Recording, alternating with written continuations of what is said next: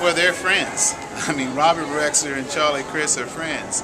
When Charlie Crist appointed George Lemieux, Robert Wexler said it was a good appointment. Now Charlie Crist is criticizing Senator George Lemieux, the person that he appointed that ran his campaign, saying that he's too partisan. I mean, this is like a soap opera, if you ask me.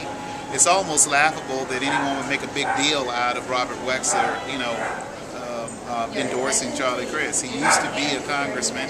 He decided to leave office and because, go into private life. God bless him.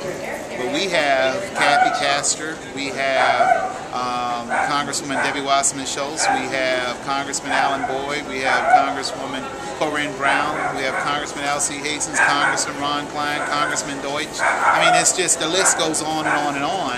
If a former congressman wished to endorse the governor and he happens to be a good friend that was invited to his wedding, to his inauguration, and stood with him when he appointed his own campaign manager to become our senator, then have at it.